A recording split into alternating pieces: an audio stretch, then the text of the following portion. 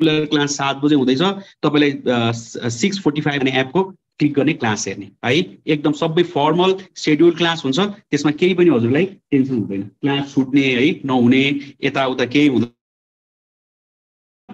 मैले जति पनि साथीहरु अहिले युट्युबमा हेर्नु फर्मल क्लास लिन चाहनुहुन्छ है शेड्युल क्लास लिन चाहनुहुन्छ भने हजुरहरु एडुसफ्ट एकाडेमी जोइन गर्नु र प्र्याक्टिस है म्याक्सिमम प्र्याक्टिस गर्न चाहनुहुन्छ एक्जाममा एडुसफ्ट एकाडेमीको जुन ब्याङ्किङ क्लास हामीले सुरु गरेको छौं राष्ट्रिय वाणिज्य बैंक लिमिटेडको हजुर यो क्लासमा जोडिएर क्लास लिनु होला है साथीहरु आजको फर्स्ट क्वेशन आएको छ राष्ट्रिय आयको गणना कुन विधिबाट हुन्छ है what is the method to calculate the national income option A छ खर्च विधि अप्सन बी छ आम्दानी विधि अप्सन सी छ मूल्य अभिवृद्धि विधि अप्सन डी माथिका सबै ठीक छ तपाईलाई अप्सन आइसकेको छ है अप्सन आइसकेको छ जति पनि साथीहरुले अहिले हेर्दै हुनुहुन्छ तपाईले यो अप्सनलाई हेर्नु होला राम्रोसँग अप्सन हेर्नु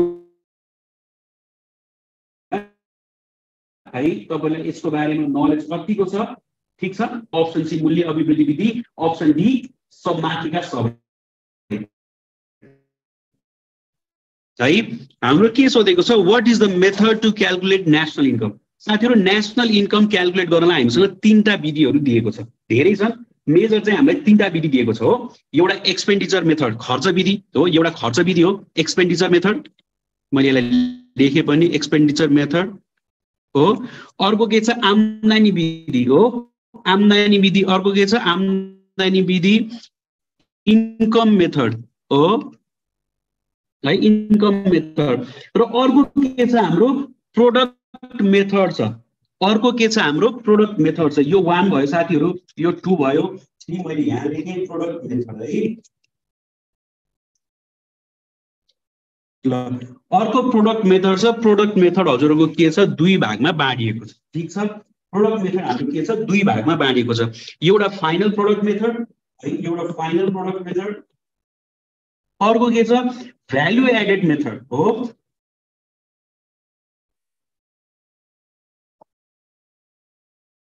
यहाँ जुन सोधेको छ यहाँ जुन दिएको छ साथीहरु यो तपाईलाई प्रोडक्ट मेथडको एउटा अर्को पार्ट दिएको छ है प्रोडक्ट मेथडलाई दुईटा पार्टमा डिवाइडेड छ प्रोडक्ट मेथड एउटा फाइनल प्रोडक्ट मेथड एउटा भ्यालु एडेड मेथड यहाँ जुन अप्सन सी मा दिएको छ हजुरलाई के दिएको छ प्रोडक्ट मेथडको एउटा पार्ट दिएको छ भ्यालु एडेड मेथड मूल्य अभिवृद्धि विधि है मूल्य अभिवृद्धि विधि भनेर यसलाई मैले 3 माने है त्यही भएर हाम्रो अप्सनमा जुन दिएको छ एबीसी सबै मेथड चाहिँ युज हुने रहेछ हाम्रो नेशनल इन्कम क्याल्कुलेट गर्नलाई सबै मेथड युज हुने रहेछ त्यही भएर हाम्रो के छ राइट आन्सर अप्सन डी छ माथिका सबै है यसमा यो रङ हो है अप्सन डी छ माथिका सबै ठीक छ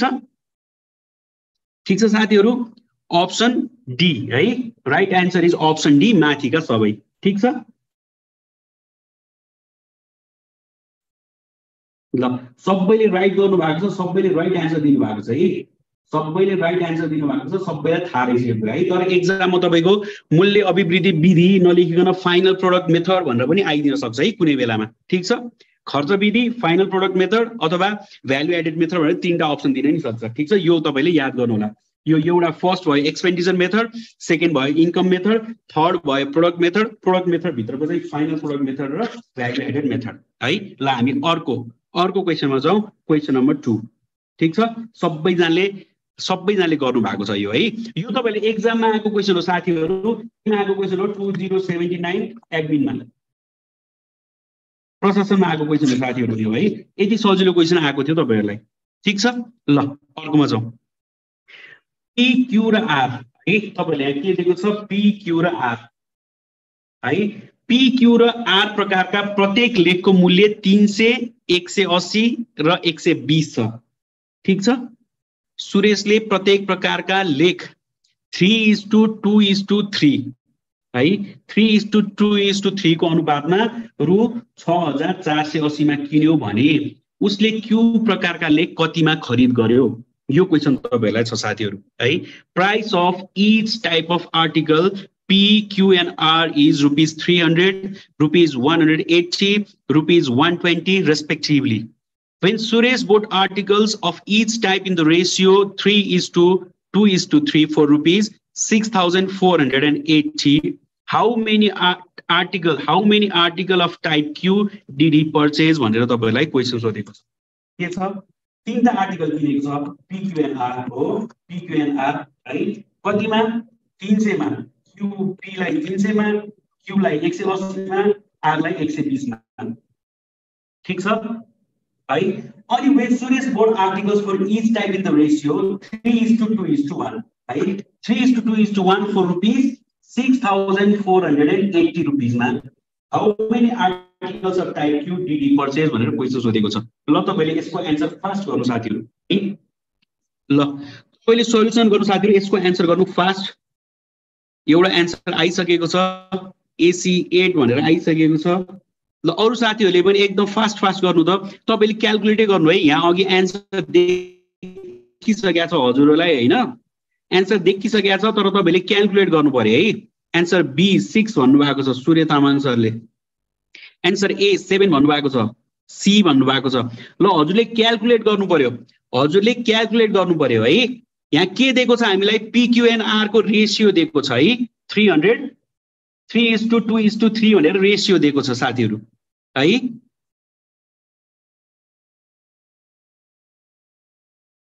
हामीलाई आर्टिकलको प्राइस पनि दिएको छ 300 180 120। त्यसपछि रेशियो पनि दिएको छ 3:2:3 भनेर हो। ल हेर्नु है त, यसलाई अलि फास्ट गरौँ है हामीले है। PQ र R को तपाईलाई के दिएको छ? प्राइस दिएको छ 300 180 120 हो। र के लेखेको छ? Suresh board articles of each type in the ratio कति किनेछ? 3:2:3 किनेछ, आर्टिकल किनेछ है। कतिमा? 6,480 मा हो। 6,480 मा किनेछ उले आर्टिकलहरु है। अब हामीले के गरौँ? त्यो रेशियोलाई हामीले निकालौँ है। रेशियो कति निस्किन्छ हामीले रेशियो निकालौँ अलि फास्ट गरेर। ठीक छ?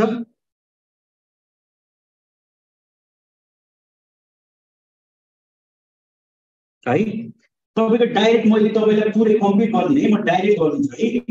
हामीले रेशियो गरौँ 3x * 300 हो प्लस तपाईको अर्को के छ 2x * 180 प्लस 3x * 120 कति हुनुभयो? कति हुनुभयो साथीहरु? यो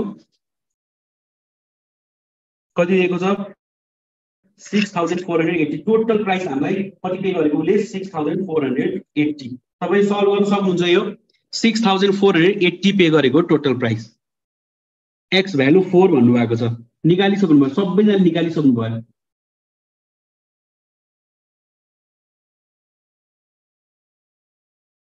तर त्यो त भनौं न आउँदैन भन्नु भएको, आउँदैन भन्नु भएको छ अर्जुन मोहरा। के आएन हजुर? के आएन तपाईलाई? रेशियो दिएको छ हामीलाई हेर्नु हैन। रेशियो दिएको छ अनि त्यहाँ आर्टिकलको के दिएको छ? प्राइस दिएको छ अनि टोटल प्राइस दिएको छ। टोटल प्राइस दिएको छ, रेशियो दिएको छ अनि आर्टिकलको तपाईलाई के दिएको छ? इन्डिभिजुअल आर्टिकलको प्राइस दिएको छ हो। इन्डिभिजुअल आर्टिकलको प्राइस दिएको छ। हामीलाई के निकाल्नु छ? कति नम्बर निकाल्नु छ नि त हामीलाई। कतिवटा Q छ, कतिवटा R छ, कतिवटा P छ भनेर नम्बर निकाल्नु छ है। प्राइसले मात्रै नम्बर त निकाल्दैन। हामीलाई नम्बर निकाल्न केले हेल्प गर्छ? कतिवटा क्वान्टिटी छ भने निकाल्न केले हेल्प गर्छ? यो दिएको रेशियोले हेल्प गर्छ साथीहरु है। Ratio into price equals to के हुन्छ? यो टोटल प्राइस है। Ratio into individual price, ratio into individual price हाम्रो कति निस्किन्छ? टोटल प्राइस निस्किन्छ है। रेशियो दिएको छ 3:2:3। हामीले गर्यो 3x है। 3x * 300 plus 2x * 180 2x * 180 plus 3x * 122 = 6480। Total price दिएको छ 6480 है। अब तपाईले आउँछ मैले तपाईलाई x को भ्यालु निकाल्दिन साथीहरु। x को भ्यालु कति आउँछ ल भन्नु त? यहाँ सीधा सीधा भ्यालु निकाल्न सकिन्छ। x को भ्यालु कति आउँछ भन्नु त? कोले निकाल्नु भएको छ? x = 4 भन्नु भएको छ। ल x = 4 है। x को भ्यालु 4 आयो। यो त तपाईलाई सल्भ गर्न सिकाउनु पर्दैन है। x को भ्यालु 4 आयो है। x को भ्यालु 4 आयो भने हामीलाई के सोधेको छ?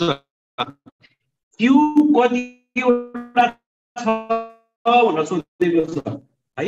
How article of type Q PT purchase भनेको भनेर लेखेको सोधेको छ क्वेशनमा है। यदि x को भ्यालु 4 हो भने x को भ्यालु 4 हो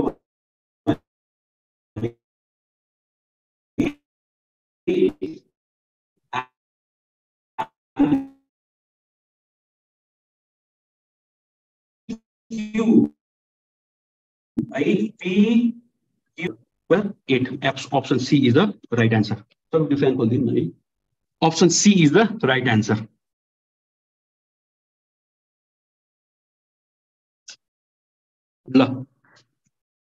Let's move to the next question. आयो यहाँ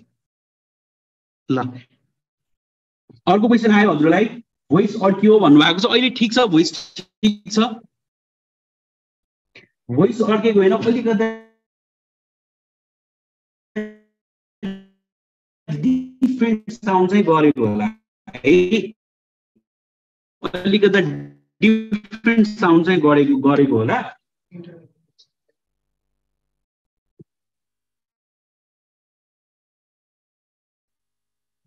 तपाईहरुले साउन्डमा प्रब्लम भएको हुन्छ है, यस्तो प्रब्लम हुन्छ। ल तपाईहरुलाई अर्को क्वेशन आइसकेको छ साथीहरु है। If indices be 4 to the power x plus 2 minus 4 to the power x by 4 to the power x, then which is the correct answer भनेर तपाईहरुलाई क्वेशन सोधेको छ है। यो पनि तपाईहरु के हो, एक्जाममा आएको क्वेशन हो साथीहरु। यो तपाईहरुको एक्जाममा आएको क्वेशन हो 2079 तपाईहरुको एडमिनमा 2079 एडमिनमा आएको क्वेशन हो साथीहरु यो है। क्वेशन एकदमै सिम्पल आउँछ, हामीले अलिकता याद मात्रै गर्नुपर्छ है। क्वेशन एकदमै सिम्पल आउँछ है, क्वेशन एकदमै सिम्पल आउँछ, हामीले अलिकता केयरफुल भयो भने तपाईले लगभग सबै क्वेशनहरु गर्न सक्नुहुन्छ। अनि मैले तपाईलाई सुरुको सेसनदेखि नै भनेको छु, सबै क्वेशनहरु डिफिकल्ट हुँदैन है। तपाईहरुको लगभग 50 वटा क्वेशनमा तपाईहरुको एकदमै डिफिकल्ट आउने भनेको तपाईहरुको लगभग 15 देखि 20, हजुरहरुको डिफिकल्ट आउने भनेको 15 देखि 20 वटा।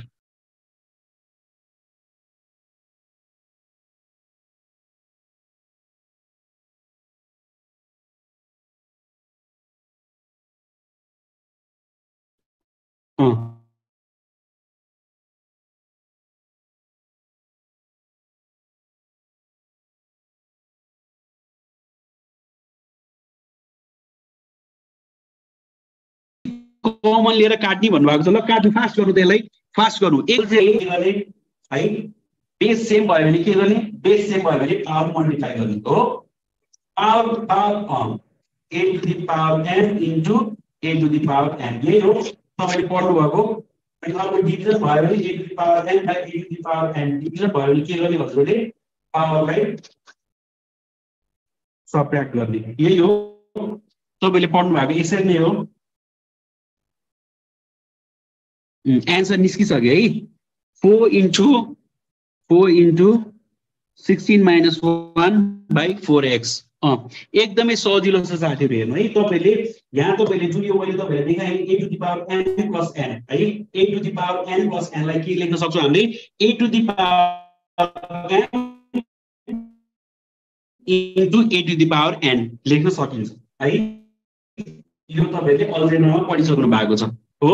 अब हामीले यो क्वेशन सल्भ गर्दाखेरि के लेख्छौं भन्दाखेरि 4 minus 4 to the power x by solve पनि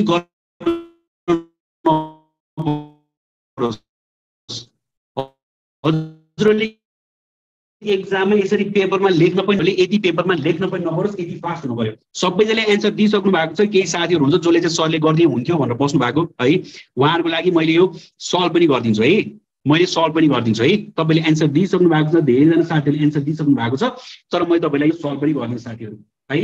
ठीक छ, र हामीले के लेख्न सक्यो, यो फर्मुलाबाट के लेख्न सक्यो, a to the power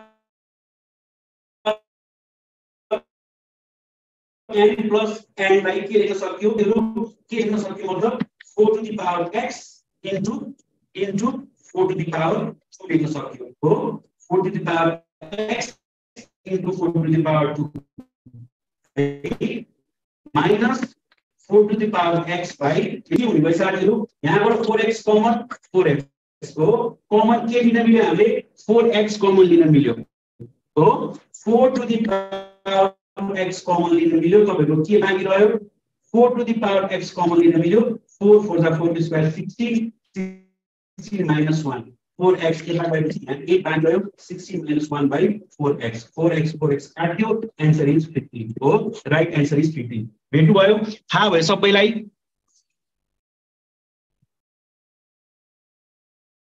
है ल let's move to the next question है option C is the right answer यो तपाईलाई कहिले आको 2079 को एडमिनमा आएको क्वेशन हो साथीहरु यति सजिलो क्वेशन आउने गरेको छ अलिकता केयरफुल हुनु भयो भने सबैजनाले क्र्याक गर्न सक्नुहुन्छ है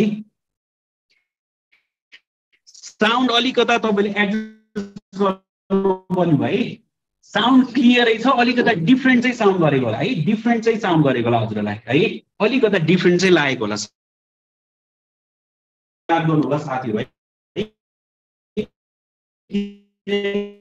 एक्जाममा तपाईले पास्ट इयर देखि हेर्नु भयो भने हजुरले त्यो प्याटर्न चाहिँ पत्ता लगाउनु पर्यो है क्वेशन सोध्ने प्याटर्न छ त्यो प्याटर्न पत्ता लगाउनु पर्यो ठीक छ ल let's move to the next question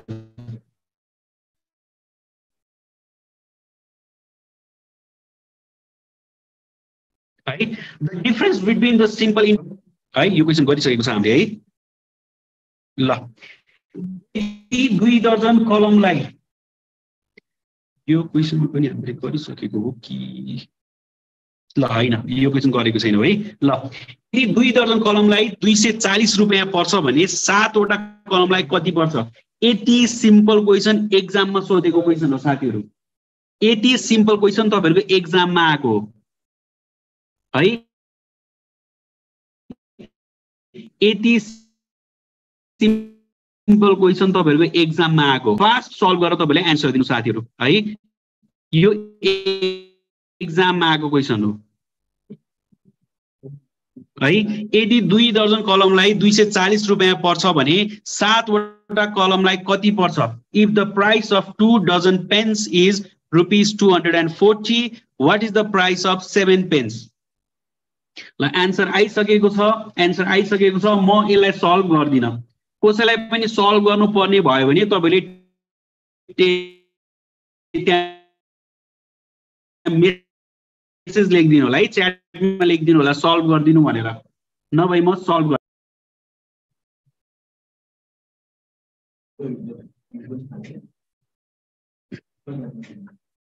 12 दुना 24 वटा कलमको कति छ 240 है 24 वटा कलमको 240 2 डजन भनेको कति हुनु भयो 2 डजन भनेको 24 वटा हुनु भयो 12 + 12 24 है 24 वटा कलमको 240 रुपैयाँ हो भने 7 वटा कलमको कति हो यो त तपाईको 3-4 क्लासमा पढ्नु भएको कुरा हो है आन्सर इज 70 है राइट आन्सर इज 70 आइसकेको छ आन्सर आइसकेको छ है मैले यसलाई सल्भ गरिन सल्भ गर्नु पनि पर्दैन सायद है 40/240 बाइ तपाईहरुको 24 into 10 हो यति गरी पुग्यो हो 240/24 into 10 240/24 into 7 है 10 हैन into 7 हो 240 हाम्रो 7 वटा पेनको सोध्या हो नि त 10 वटाको हैन है 240/24 into 7 ठीक छ अगाडि बढौं है पर्दैन भन्नु भयो ल ठीक छ थ्यांक यू ल 6 वटा घण्टीहरु क्रमशः 2 4 6 8 10 र 12 सेकेन्डमा एक साथ बज्दछन् 6 वटा घण्टीहरु क्रमशः 2 4 6 8 10 र 12 सेकेन्डमा एक साथ बज्दछन् भने 30 मिनेटमा उक्त घण्टीहरु कति पटक सँगै बज्दछन् भनेर क्वेशन सोधेको छ 6 bells commence tolling together at 2 4 6 8 10 and 12 seconds respectively in 30 minutes how many times do they toll together ल तपाईहरुलाई क्वेशन आइसकेको छ साथीहरु तपाईले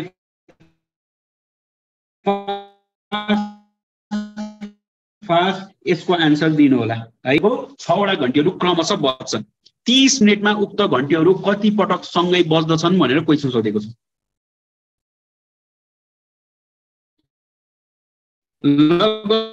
साथीहरु गर्नु यसलाई है, यसलाई टाइम नलगाउनु हजुरहरूले, यसलाई टाइम नलगाउनु।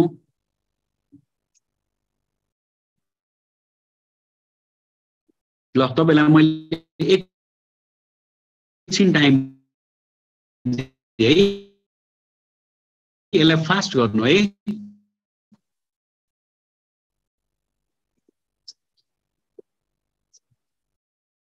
ल साथीहरु एन्सर दिन सुरु गरिसक्नु भएको छ है, एन्सर दिन सुरु गरिसक्नु भएको छ।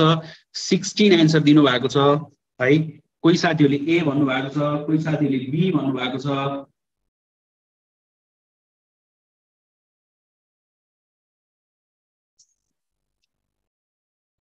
ल फास्ट गर्नुभयो, टाइम सक्यो है, टाइम सक्यो। यस्तो खालको क्वेसन आयो भने तपाईले कसरी गर्ने, यसलाई चाहिँ मैले अलिकति डिफिकल्टी भन्छु। तपाईको कमन यति कमनले तपाईले कमन सेन्सले गर्नुभयो भने सल्भ गर्न सक्नुहुन्न है। कमन सेन्स लगाएर गर्छु भन्नुभयो भने यो क्वेसन गलत हुन्छ साथीहरु है। यसलाई चाहिँ अलिकति ट्रिक थाहा भएको पढेको हुनु पर्यो है। ल सबैले धेरै जस्तो साथीहरुले 16 भन्नु भएको छ है, धेरै जस्तो साथीहरुले 16 भन्नु भएको छ है। ए भन्नु भएको छ, कोही साथीहरुले बी भन्नु भएको छ है। मन्दिरा लामा बी, अनि त्यसपछि तपाईहरुको वर्षा राई बी, सौरभ झा बी, अरु सबै साथीहरुले ए भन्नु भएको छ है। अरु सबै साथीहरु ए मा हुनुहुन्छ। ल ए मा हुनुभएको साथीहरुले प्रोसेस प्लिज भन्नुभयो। ए मा हुनुभएको साथीहरुले कमन सेन्स लगाउनु भयो, तर कमन सेन्स के भयो, फेल भयो है। कमन सेन्स लगाउनु भयो, कमन सेन्स फेल भयो। यस्तो खालको क्वेसन सोध्यो भने है, तपाईले यस्तो खालको क्वेसन सोध्यो भने तपाईले के गर्ने भन्दाखेरि यहाँ के क्वेसन सोधेको छ भन्दा 6 वटा घण्टीहरु क्रमशः 2 4 6 8 10 12 सेकेन्डमा एक साथ बज्छन् भनेर सोधेको छ है। एक साथ बज्छन् भने 30 मिनेटमा उक्त घण्टीहरु कति पटक सँगै बज्छन् भनेको छ। यो एक साथ होइन है साथीहरु, यो के हो, रेस्पेक्टिभली बज्छन् एक देखि अर्को। सपोज एउटा घण्टी 2 मिनेटमा बज्छ भने अर्को घण्टी कतिमा बज्छ, 4 मिनेटमा बज्छ। अर्को घण्टी 6 मिनेटमा बज्छ, अर्को घण्टी 8 मा बज्छ, अर्को घण्टी 10 मा बज्छ, र अर्को घण्टी 12 मा बज्छ है। घण्टी 1, घण्टी ए, be, C, be, E, F हो। ए घण्टी यदि 2 मिनेटमा बज्छ भने त्यो घण्टी फेरि कति मिनेटमा बज्छ, 4 मिनेटमा बज्छ हो। ए घण्टी फेरि 4 मिनेटमा बज्छ, ठीक छ। यदि ए घण्टी 2 मिनेटमा बज्छ भने अर्को पटक कति मिनेटमा बज्छ, 4 मिनेटमा बज्छ हो। बी घण्टी 4 मिनेटमा बज्छ भने अर्को पटक कति मिनेटमा बज्छ, 6 मिनेटमा बज्छ, बज्दैन। डाइरेक्ट कति मिनेटमा बज्छ, 8 मिनेटमा बज्छ है।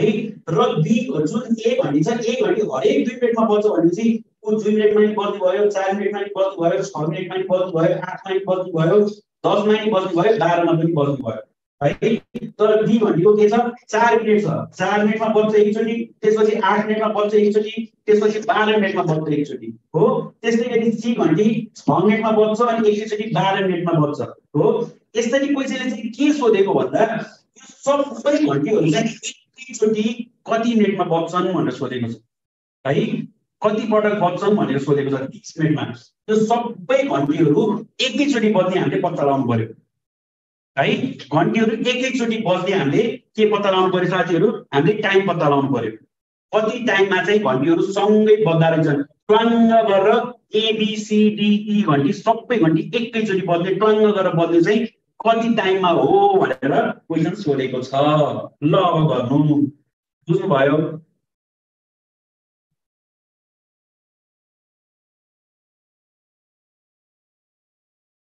ल डी पनि आयो है, एन्सर डी पनि आयो। तपाईले गर्नु भएको छ, लेख्नु भएको छ, पेपरमा लेख्नु भएको छ, अथवा यतिकै यहाँ हेरेको तालमा तपाईले क्याल्कुलेट गरेर भन्नुभएको साथीहरु।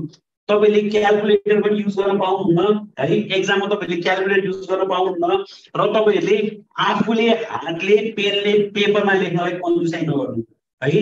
आफ्नो हातले पेपरमा लेख्नलाई कन्जुसाइ नगर्नु साथीहरु। एक्जाममा तपाईले रिग्रेट गर्न नपरोस् है। एक्जाममा तपाईले रिग्रेट गर्न नपरोस् है। मैले पहिलेदेखि प्र्याक्टिस गर्नुपर्ने रहेछ, मैले पहिलेदेखि लेख्नुपर्ने रहेछ भनेर तपाईले एक्जाममा गएर रिग्रेट गरेर भएन साथीहरु, ठीक छ। ल हेर्नु हामीले के निकाल्नु पर्यो भन्दाखेरि 2 4 6 8 10 12 मा चाहिँ घण्टीहरु के भन्छ, यो रेस्पेक्टिभली बज्छ भनेर भनेको छ हो। 2 4 8 10 12 मा चाहिँ घण्टी रेस्पेक्टिभली बज्छ भनेर भनेको छ। हामीले एकैचोटि चाहिँ कहिले बज्छ भनेर पत्ता लगाउनु पर्यो। एकैचोटि घन्टी ट्वाङ्ग गरेर एकैचोटि चाहिँ 4वटै घन्टी 5वटै घन्टी है कतिवटा छ 6वटा घन्टी एकैचोटि चाहिँ कहिले बज्छ पत्ता लगाउनु पर्यो। भनेपछि हामीले 2 4 हामीलाई सेकेन्ड्स दिएको नि हो 2 4 6 8 10 12 भनेर सेकेन्ड्स दिएको हामीलाई। अब सबै घन्टी एकैचोटि बज्ने सेकेन्ड चाहिँ कति हो भन्दाखेरि यसको एलसीएम हामीले निकाल्ने हो। एलसीएम हामीले निकाल्ने हो। लिस्ट कमन मल्टिपल सबैभन्दा सानो मल्टिपल निकाल्नु पर्यो। लिस्ट कमन मल्टिपल एलसीएम भनेर आइसकेको छ 120 फर्माट मगर है। Very good. हामीले के निकाल्नु पर्यो लिस्ट कमन मल्टिपल निकाल्नु पर्यो साथीहरु। घन्टी एकैचोटि कहिले बज्दो रहेछ भन्दाखेरि लिस्ट कमन यो सबै नम्बरको लिस्ट कमन मल्टिपल जति हो त्यो टाइममा चाहिँ घन्टी एकैचोटि ट्वाङ्ग गरेर सबै घन्टी एकैचोटि बज्दो रहेछ। ठीक छ ल आन्सर आइसकेको छ। अरमान मगरको आन्सर आइसकेको छ। Very good. आन्सर 15 हो साथीहरु। तपाईले यसको एलसीएम निकाल्नु पर्यो। एलसीएम निकाल्न आउँछ। एलसीएम निकाल्न मैले यहाँ तपाईलाई एलसीएम निकालेर देखा ननिकाल है। एलसीएम निकालेर नदेखा। ठीक छ। एलसीएम तपाईले निकाल्न जान्नु पर्यो है। यो भनेको बेसिक कुरा हो। तपाईले 5 देखि पढ्दै आउनु भएको छ है। 5 देखि 12 सम्म हजुरले पढ्दै आउनु भएको छ। मैले तपाईले एलसीएम निकाल्न बुझाइन। एलसीएम त्यहाँ अरमान मगरले एलसीएम निकालिसक्नु भएको छ। एलसीएम कति छ हाम्रो 120 है। एलसीएम कति निस्केको छ 120 120 एलसीएम निस्क्यो है। 120 सेकेन्ड्स हो साथीहरु। यो कुरामा ध्यान गर्नु 120 सेकेन्ड्स हो 120 सेकेन्ड्स भनेपछि यो सबै 6वटै घन्टी चाहिँ ट्वाङ्ग गरेर एकैचोटि कहिले बज्दो रहेछ 120 सेकेन्डमा बल्ल बज्दो रहेछ साथीहरु। 120 सेकेन्डमा सबै घन्टीहरु एकैचोटि बज्दा रहेछन् भने 30 मिनेटमा कतिचोटि बज्छन् भनेर क्वेशन सोधेको हो। म यो त तपाईलाई एक्सप्लेन पनि गर्दिन। हेर्नु त 120 सेकेन्ड भनेको कति मिनेट भयो 2 मिनेट भयो हो। 2 मिनेटमा चाहिँ 2 मिनेटको चाहिँ सबै घन्टीहरु एकैचोटि बज्दा रहेछन् भनेपछि 30 मिनेटमा कतिचोटि बज्ने भयो 30 मिनेटमा कतिचोटि बज्ने भयो साथीहरु 15 मिनेट 15 चोटि बज्ने भयो। यहाँ टाइम सोधेको हजुरलाई हाउ मेनी टाइम भनेर सोधेको छ। जो साथीहरुले 16 लगाउनु भयो नि आन्सर 16 लगाउनु भएको साथीहरुले कमन सेन्स लाउनु भयो है। कमन सेन्सले सबै ठाउँमा काम गर्दैन है। आन्सर 16 लगाउनु भएको साथीहरुले कमन सेन्स लगाउनु भयो। कमन सेन्सले सबै ठाउँमा काम गर्दैन। Let's move to the next question है। आई एम ट्यालेन्टेड भन्नुभएको छ। Very good. ल तपाईहरु ट्यालेन्टेड हुनुहुन्छ। सबैजनाले भिडियो लाइक गर्नु भएको छैन। सबैजनाले भिडियो लाइक गर्नु र शेयर पनि गर्नु साथीहरु है। 71 अहिले हेर्दै हुनुहुन्छ। तपाईले लाइक जम्मा 45 छ। तपाईले लाइक गर्नु भएन भने भोलि देखिको सेसन लिएर आउँदिन म साथीहरु है। भिडियो लाइक र आफ्नो फेसबुक पेज फेसबुक ग्रुपहरुमा हजुरले युट्युबबाटै डाइरेक्ट शेयर गरिदिनु पर्यो है। युट्युबबाटै डाइरेक्ट शेयर गरिदिनु पर्यो। नेपालको सबैभन्दा उत्तरी बिन्दु कुन जिल्लामा पर्दछ भनेर क्वेशन छ है। नेपालको सबैभन्दा उत्तरी बिन्दु कुन जिल्लामा पर्दछ। In which district does the नर्थेस्ट pole of Nepal लाई। LIES lies. ल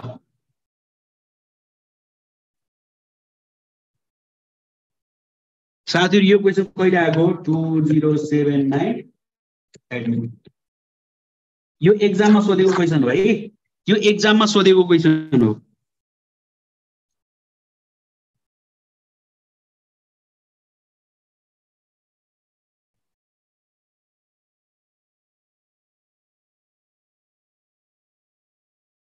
ल यसलाई फास्ट गर्नु हजुरले फास्ट गर्नु है। ल आन्सर दिनुस् त तपाईले आन्सर दिनुस् त।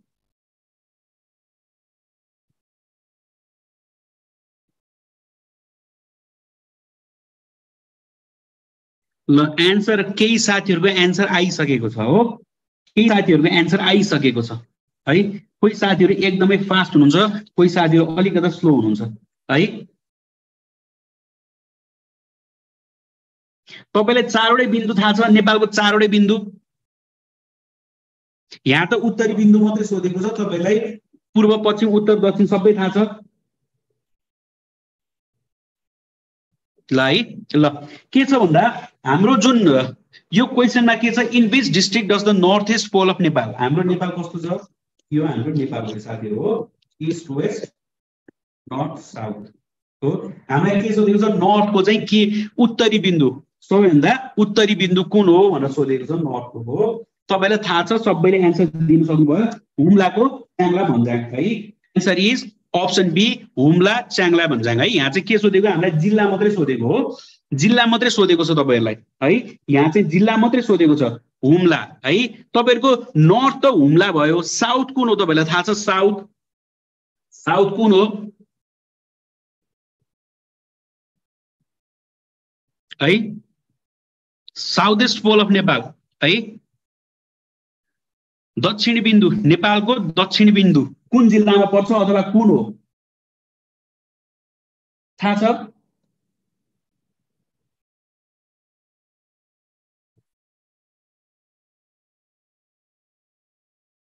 है ल हेर्नु है त हाम्रो नेपाल के भयो इस्ट वेस्ट नर्थ साउथ नर्थको त तपाईलाई थाहा भयो च्याङ्ला भन्ज्याङ हो हुम्ला यहाँनेरि पर्छ हजुरहरु है यहाँनेरि पर्छ हुम्लाको च्याङ्ला भन्ज्याङ है हुम्ला हुम्लाको च्याङ्ला भन्ज्याङ भयो त्यसपछि तपाईको साउथ कहाँ पर्छ झापाको लोधाबारी है हाम्रो यो पोइन्ट पर्छ झापाको लोधाबारी है झापा JHAPA झापाको लोधाबारी हो झापाको लोधाबारी ठीक छ र तपाईहरुको ईस्ट कहाँ पर्छ साथीहरु ईस्ट ईस्ट ताप्लेजुङको लेलेप हो ईस्ट ताप्लेजुङ TAPLEJUNG ताप्लेजुङको के साथी लेलेप है ईस्ट कहाँ पर्ने भयो ताप्लेजुङको लेलेप र वेस्ट कहाँ पर्ने भयो कञ्चनपुरको दोधारा है कञ्चनपुरको दोधारा है कञ्चनपुर KANCHANPUR कञ्चनपुरको दोधारा हो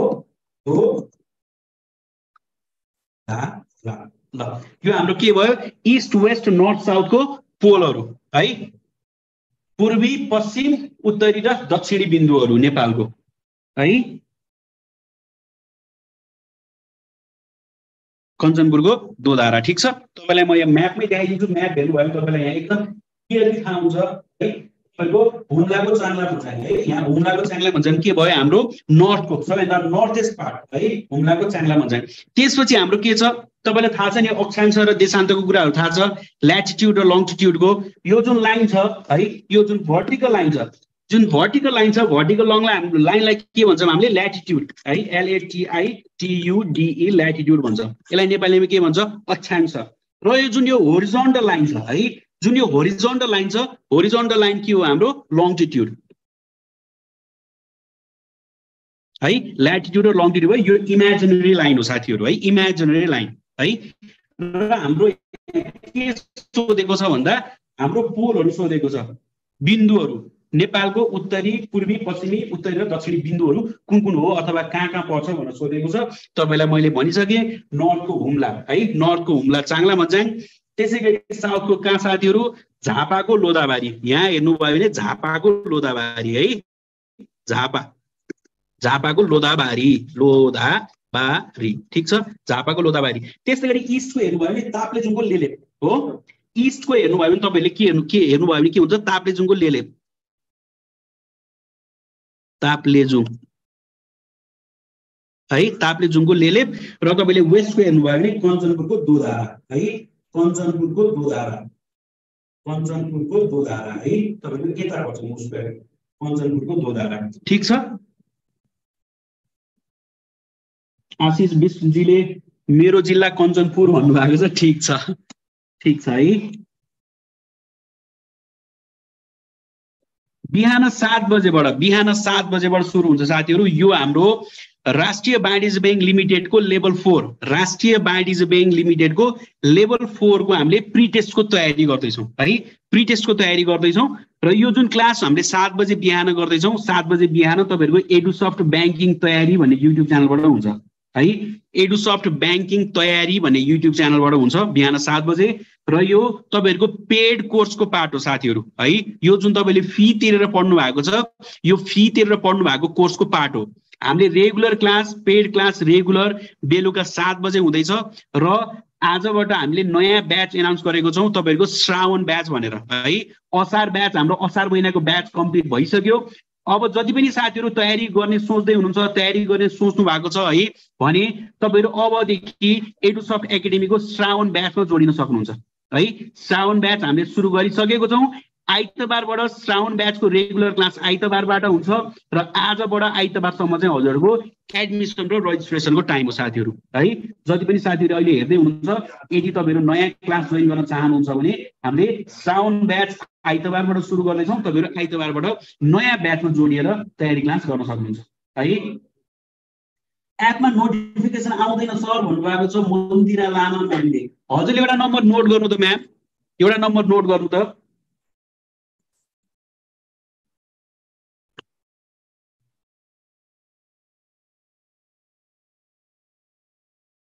ल यो नम्बर नोट गर्नु, सरले उठाउनुहुन्छ, सरले तपाईँलाई सबै कुराहरू यहाँ एक्सप्लेन गरिदिनुहुन्छ है। तपाईँलाई यो सबै सल्युसन दिनुहुन्छ हजुरको है।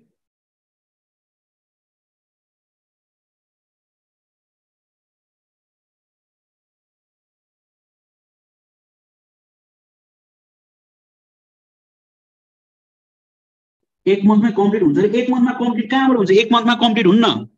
यसलाई त तपाईँलाई पढ्न लगभग 3 महिना लाग्छ साथीहरू, 3 महिना लाग्छ है। दियो निपुण मगरले भने कसरी क्लास जोइनिङ हुने न्यू हो भन्नुभएको छ। हजुरले केही गर्नु परेन, तपाईँलाई म एउटा नम्बर फोन नम्बर हजुरलाई म यहाँ लेखिदिन्छु है। फोन नम्बर तपाईँहरूलाई म यहाँ लेखिदिन्छु। तपाईँले यो नम्बरमा कल गर्नु, तपाईँलाई सबै कुराहरू एक्सप्लेन गरिदिनुहुन्छ है। तपाईँले यो नम्बरमा कल गर्नु, हजुरलाई सबै कुराहरू एक्सप्लेन गरिदिनुहुन्छ। हजुरले केही गर्नु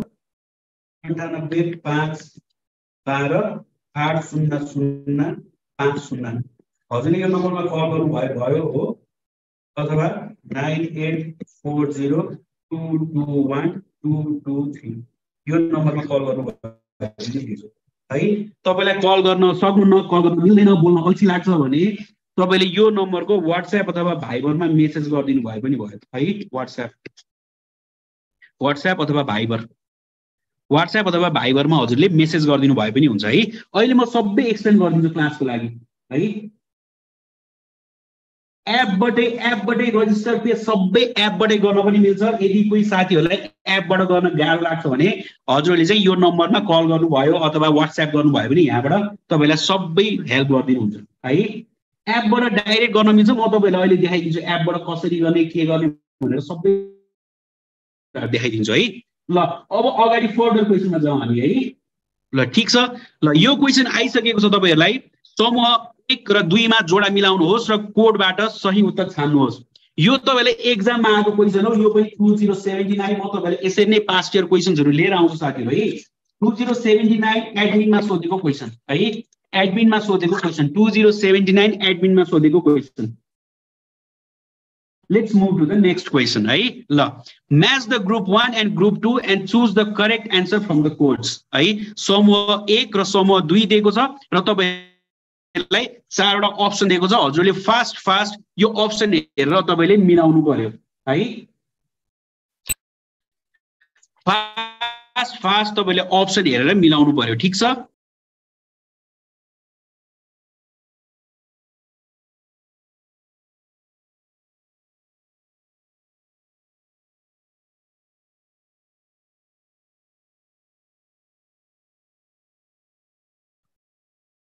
साथीहरु यो लेभल 2 को क्वेसन हो। हजुरहरुलाई यो जनरल अवेयरनेस है, जीके बाट सोधेको लेभल 2 को क्वेसन हो साथीहरु है। तपाईलाई लेभल 2 सम्मको क्वेसनहरु आउँछ है, तर लेभल 2 सम्मको पनि कस्तो सजिलो खालको आउँछ भनेर म तपाईलाई यहाँ अप्सन तपाईलाई अहिले म यहाँ एक्सप्लेन गरिदिन्छु है। यो लेभल 2 को क्वेसन त हो, तर लेभल 2 को पनि अलिकता सजिलो क्वेसन हो साथीहरु है।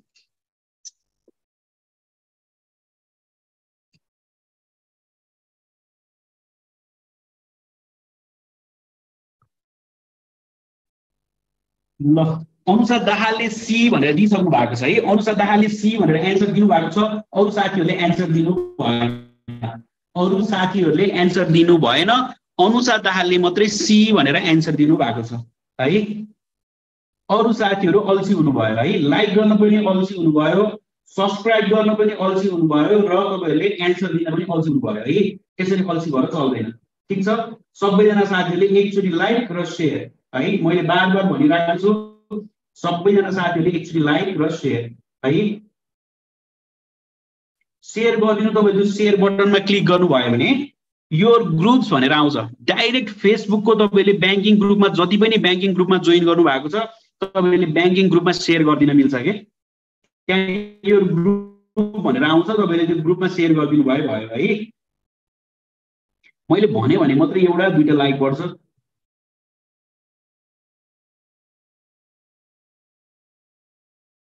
ल अहिले धेरै साथीहरूले एन्सर दिनु भएको छ सी 100% भन्नु भएको छ है ल ठीक छ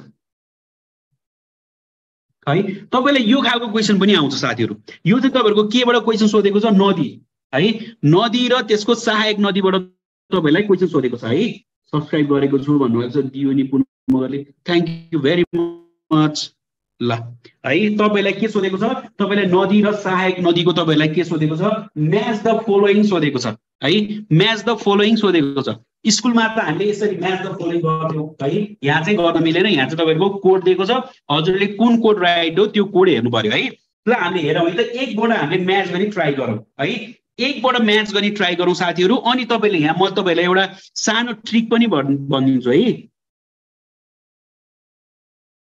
आको छ जोडा मिलाउनु ओके अरमान मगरले एक्जाम दिनु भएको तपाईले पहिला जोडै मिलाउ भनेर त आएको छैन लाइनै ताना भनेर त आएन होला है ल ठीक छ यहाँ हेर्नु है त तपाईले सबैभन्दा पहिला अप्सन हेर्नु पर्यो है अप्सन हेर्नु पर्यो अप्सन हेर्दाखेरि तपाईको मोस्ट कमन अप्सन यहाँ भएको मोस्ट कमन अप्सन के छ साथीहरु A1 हो A1 छ A2 छ A3 र A3 दुई ठाउँमा छ हो A3 र A3 दुई ठाउँमा छ है यसलाई एकचोटी तपाईले कन्सिडर गर्नु त्यसपछि B4 र B4 पनि दुई ठाउँमा छ हो B4 र B4 नि दुई ठाउँमा छ C1 र C2 भयो त्यसपछि C4 भयो है C4 भयो यो पनि कमन छ है D3 पनि कमन दुईटामा कमन ठीक छ ल यति हेर्नु साथीहरु है यति हेर्नु भएपछि तपाईले के हेर्नु पर्यो भन्दाखेरि अब A3 C र D दुईटामा कुनै पनि हुन सक्ने भयो हो C र D दुईटामा कुनै पनि हुन सक्ने भयो C मा पनि B4 छ D मा पनि B4 छ यसमा पनि कुनै दुईटा हुन सक्ने भयो है थर्ड अप्सनमा हेर्यो भने C1 र C2 भनेर दिएको छ D2 र D1 भनेर दिएको छ हो तपाईले के हेर्नु पर्यो थर्ड अप्सनमा तपाईले थर्ड अप्सनमा C1 र C2 C1 भनेर दिएको छ हो C1 कर्णाली नदीको तिला हो भन्ने कुरा थाहा हुनु पर्यो तपाईलाई हो अथवा C को 2 दिएको छ कर्णाली नदी साली नदी हो भनेर थाहा हुनु पर्यो तपाईलाई है अनि D2 र D1 दिएको छ D2 भनेको छ D2 बागमती नदी साली नदी हो भनेर थाहा हुनु पर्यो तपाईलाई हो कि हैन भनेर सरी हो कि हैन भनेर थाहा हुनु पर्यो अनि D1 भनेको छ बागमती नदी तिला नदी हो कि हैन भनेर थाहा हुनु पर्यो है यहाँ एकदमै सजिलो के छ भन्दाखेरि सबैजना साथीहरुले साली नदी भनेर चिन्नु भएको छ सुन्नु भएको छ है हाम्रो पौराणिक कथाहरुमा पनि छ साली नदी भनेर सुन्नु भएको छ है ठीक छ र गण्डकी नदी भनेर पनि तपाईले सुन्नु भएको छ काली गण्डकी भनेर यही सुन्नु भएको छ यतिकै हेर्नु भयो भने त्यो अप्सन म्याच भइसक्यो हो र अर्को तपाईले साली नदी भनेर सुन्नु भएको छ बागमती नदी साली नदी तपाईले यही हेर्नु भयो भने अप्सन म्याच भइसक्यो एकदमै कमन सेन्स लाउनु भयो भने पनि तपाईले यो अप्सन गर्न सक्नुहुन्छ है एकदमै कमन सेन्स लोकसेवामा त एकदम मज्जाले जोडा मिलाउन आउँछ नि लोकसेवामा त मज्जाले आउँछ ब्याङ्किङमा पनि आउँछ है ब्याङ्किङमा नि लेभल 2 सम्मको क्वेशन चाहिँ ब्याङ्किङमा नि सोधेको छ है जीकेबाट चाहिँ है लेभल 2 सम्मको क्वेशन चाहिँ ब्याङ्किङबाट है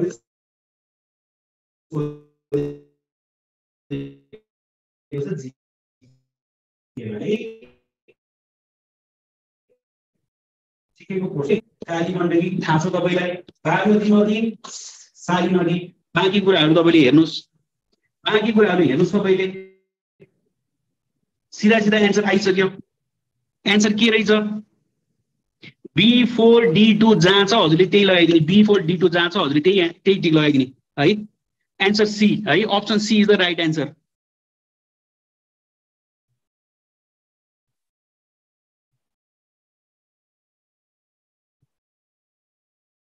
ठीक छ एक्जाममा त अप्सन चुज गर्ने होइन र सर भन्नुभएको छ हो नि अप्सन चुज गर्यो त हामीले सी है option C is the right answer ठीक छ यो तपाईलाई मैले कसरी हेर्ने भनेको त नि एक्जाममा नि यस्तै लाइन लाउनु भयो त 0 आउँछ साथीहरु नेगेटिभ साँच्ची नेगेटिभ 20%। ल अर्को क्वेशन जाम है। ल सबैभन्दा बढी नेटवर्कको आकार तलका मध्ये कुनमा हुन्छ भनेर क्वेशन सोधेको छ। यो पनि एक्जामको क्वेशन हो 2079 एडमिन है 2079 एडमिन। यो पनि एक्जाममा आएको क्वेशन हो लास्ट इयरको एडमिनमा प्रशासनमा आएको क्वेशन हो। Which of the following has the biggest network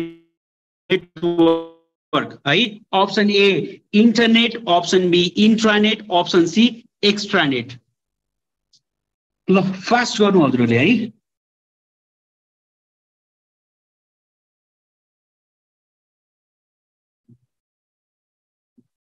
अरमान मगर तपाईले पहिला एक्जाम दिनु भएको छ? अरमान मगरले एक्जाम दिनु भएको छ? कुन ब्याङ्कको दिनुभयो?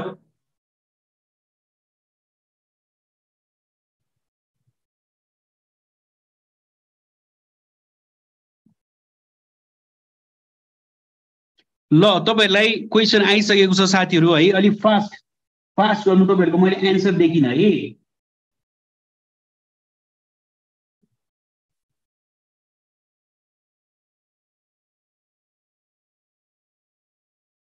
लोक सेवा पनि जोडा मिलाइन्छ र भन्नुभएको छ। लोक सेवा सबैभन्दा धेरै जोडा मिलाइन्छ युवराज श्रेष्ठ है। जीके भरि जोडै जोडा आउँछ सामान्य ज्ञान भरि।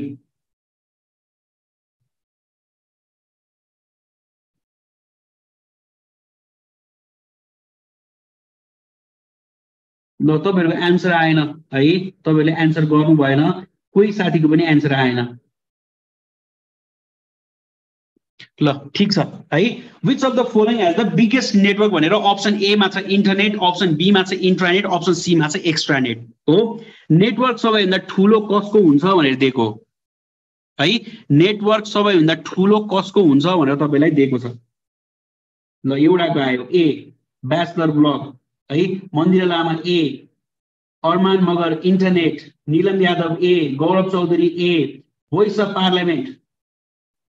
हजुर 2079 आरबीबी को प्री टेस्ट को क्वेशन हो। हजुर हो भोइस अफ पार्लियामेन्ट 2079 को एडमिन को क्वेशन हो है। आशिष बिष्ट इन्टरनेट, युवराज श्रेष्ठ इन्टरनेट है, सृष्टि Karki internet, Sanjay Chaudhary internet, Sushma Vishwakarma internet, Saraswati Subedi internet, Anita Koirala internet, Kailash internet, Sangeeta Bisht internet, Saurabh Jha internet, Lukesh internet, DK आइरी internet, नीलम यादव इन्टरनेट। सबैले इन्टरनेट गर्नु भएको छ। Internet is the right answer है। बिगेस्ट नेटवर्क भनेको छ। इन्टरनेट भनेको त ग्लोबल नेटवर्क हो साथीहरु, हामीलाई थाहा छ हो। इन्टरनेट भनेको ग्लोबल नेटवर्क हो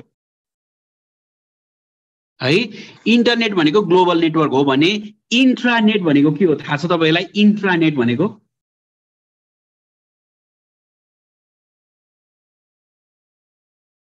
राधा भट्ट एन्सर पठाएको छु त सर।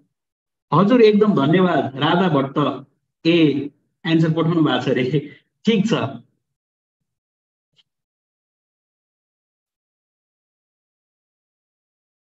सबै प्रिटेस्ट क्वेशन मैले हेरिसके प्लस म्याक्सिमम एमसीक्यू। अनि सेकेन्ड पेपरको तयारी कस्तो छ? सेकेन्ड पेपर रिटन पेपरको तयारी गर्नु भएको छ कि छैन? अरमान मगर रिटन पेपरको तपाईले प्रिटेस्ट एमसीक्यू को मजाले गरेर जानुभयो। रिटन पेपरको कस्तो छ प्रिपरेसन?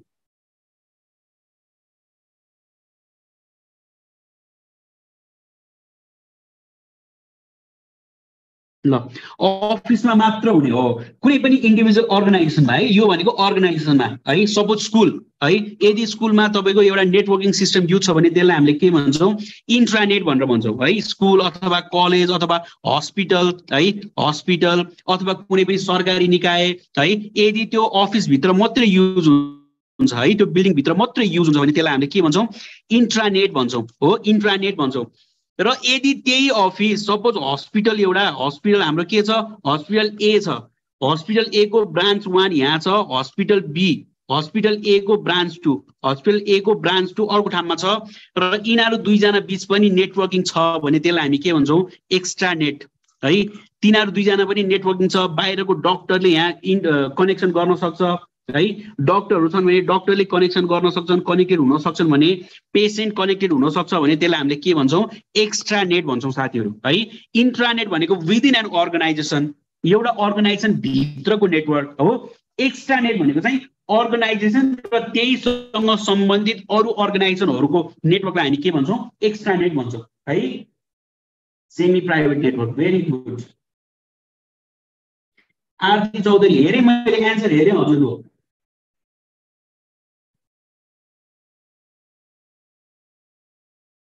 प्रिटेस्टको हजुरहरुको यस्तो छ साथीहरु है तपाईले एउटा कुरा के बुझ्नु पर्छ भन्दाखेरि लेभल 4 को लागि चाहिँ प्रिटेस्ट राखेकै रिजन के हो भन्दा तपाईहरु प्रिटेस्टमा हजुरहरुलाई छाट्ने हो है प्रिटेस्टमा तपाईले के गर्ने हो छान्ने हो है जो क्वालिफाई गर्नुहुन्छ जो साथीले प्रिटेस्ट क्वालिफाई गर्नुहुन्छ उहाँहरु मात्रै रिटन पेपरमा जान मिल्छ है जो साथीहरुले प्रिटेस्ट क्वालिफाई गर्नुहुन्छ उहाँहरु मात्रै रिटन पेपरमा जान मिल्छ लेभल 4 को लागि तर लेभल 5 को लागि चाहिँ तपाईको डाइरेक्ट रिटन पेपर हुन्छ त्यसमा प्रिटेस्ट हुँदैन है तपाईलाई प्रिटेस्ट दिएर छान्नु पर्ने हुँदैन लेभल 5 को लागि तर लेभल 4 को चाहिँ एकदमै बेसिक क्वालिफिकेसनले पनि मिट गर्ने भएको भएर तपाईलाई के राखेको छ प्रिटेस्ट राखेको छ किनकि मास धेरै छ नि त लेभल 4 मा मास धेरै छ धेरै जना साथीहरुले दिदै हुनुहुन्छ हो र तपाईहरुको एकाडेमिक क्वालिफिकेसन पनि एकदम न्यून राखेको छ त्यही भएर त्यहाँबाट पनि बेस्ट छान्नको लागि चाहिँ तपाईलाई प्रिटेस्ट राखेको है प्रिटेस्ट राखेको तपाईको प्रिटेस्टको र रिटनको सिलेबस सेम हो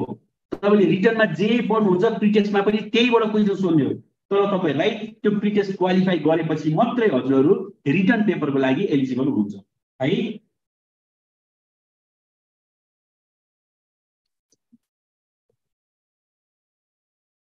ल है internet is the right answer let's move to the next question है युवराज स्टुडेन्ट धेरै भएर कपी चेक गर्न ज्याम हुन्छ नि मी बनाएको हो ज्याम हुन्छ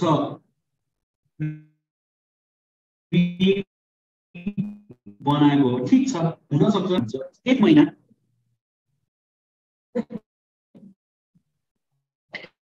ल let's move to the next question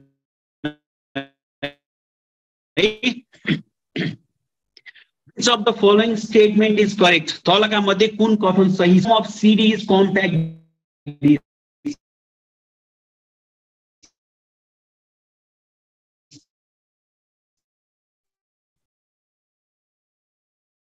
है full form of CD is compact disc is full unit साथीहरु फास्ट तपाईलाई क्वेशन आइसकेको छ हजुरले फास्ट क्वेशन गर्नु पर्यो है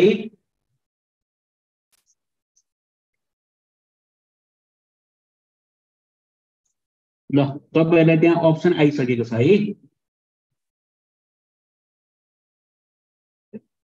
चारवटा अप्सन आइसकेको छ साथीहरु हजुरले फास्ट एन्सर दिनु होला है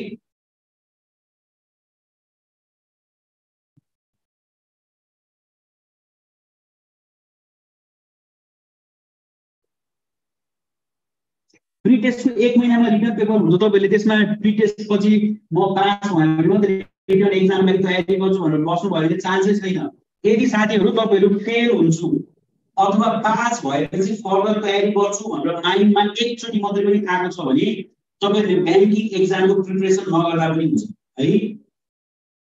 है तपाईहरुले मैले पैसा खर्चै नगर्नुस् यदि तपाईहरुले दिमागमा एकचोटी पनि म यो प्रिटेस्ट पास भएपछि रिटनको तयारी गर्छु आज भए भने रिटनको तयारी गर्छु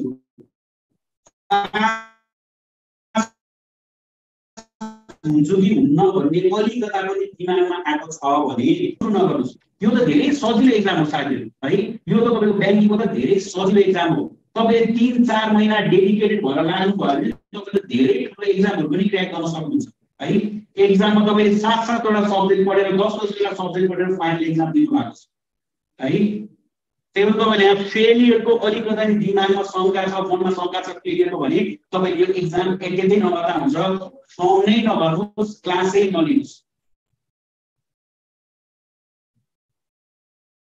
यसमा त तपाईलाई डेडिकेसन चाहिन्छ है यो जति पनि कम्पिटिटिभ एक्जाम छ जति पनि लोक सेवाले लिने यो बैंकिङको संस्थाको एक्जामहरु छ जति पनि सरकारी सेवाको एक्जामहरु छ सरकारी सेवाको एक्जाममा डेडिकेसन चाहिन्छ साथीहरु है तपाईलाई किन फरक छ त नर्मल जागिरी गर्ने मान्छे नेपालमा जागिर गरेर बसेका छैनन् र मान्छेहरु सबैजना जागिर गरेर बसेका छन् त सबैजनाले 10-20,000 30,000 50,000 तलब कमाइरहेका छन् तर नेपाल सरकारकै जागिर खानुपर्छ भन्ने एउटा जुन माइन्ड मेकअप हुन्छ जुन एउटा इच्छा हुन्छ आमा बाबुदेखि लिएर है तपाईले सेवा गरी देशलाई सेवा गर्ने इच्छा हुन्छ त्यो इच्छा भनेको डिफरेन्ट कुरा हो त्योसँग तपाईले कम्पेयर गर्न मिल्दैन है नेपाल सरकारको जागिर खानु र कमन जागिर खानुमा डिफरेन्स छ नि तपाईले कमन जागिर खानलाई तपाईले प्राइभेट कुनै पनि प्राइभेट अर्गनाइजेसनमा जागिर खानलाई तपाईले यस्तो एक्जाम दिनुपर्छ यदि डिफिकल्टी लेभल हेर्नुपर्छ पर्दैन नि त्यही भएर फरक छ नि केही प्राइभेटमा र गभर्नमेन्टमा केही त फरक छ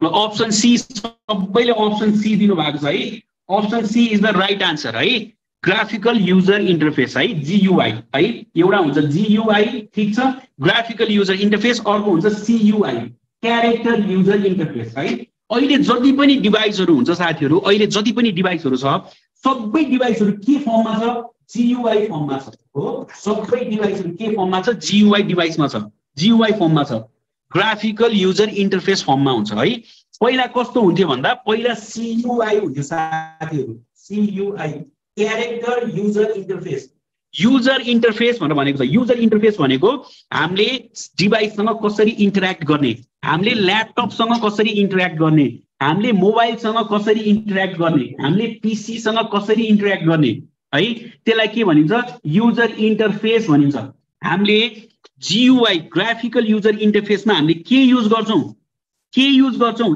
इन्टर्याक्ट गर्नलाई हामीले टच युज गर्छौं कीबोर्ड युज गर्छौं माउस युज गर्छौं ट्र्याक प्याड युज गर्छौं यो सबै केमा युज गर्छौं ग्राफिकल युजर इन्टरफेसमा है इन्टरफेस जुन यो युजर इन्टरफेस छ यो के छ ग्राफिकल छ केले रिप्रेजेन्ट गर्छ आइकनले है आइकनले रिप्रेजेन्ट गर्छ आइकन हुन्छ एरो हुन्छ टच बटन हुन्छ है यो सबै के हो साथीहरु ग्राफिकल युजर इन्टरफेस पहिलाको पुरानो डिभाइसहरु कस्तो हुन्थ्यो CUI हुन्थ्यो character user interface for example डस जुन तपाईले डस चलाउनुहुन्छ डिस्क अपरेटिङ सिस्टम डस चलाउनुहुन्छ त्यसमा तपाईले माउस युज गर्न मिल्छ त्यसमा तपाईले कुनै पनि आइकनहरु क्लिक गर्न मिल्छ मिल्दैन साथीहरु कुनै पनि एरोहरु क्लिक गर्न मिल्छ मिल्दैन मात्र तपाईले के गर्न मिल्छ क्यारेक्टर इनपुट गर्न मिल्छ त्यही भएर त्यसलाई के भनेको क्यारेक्टर युजर इन्टरफेस भनेको त्यही भएर के भनेको क्यारेक्टर युजर इन्टरफेस CUI है एउटा भयो GUI अर्को भयो CUI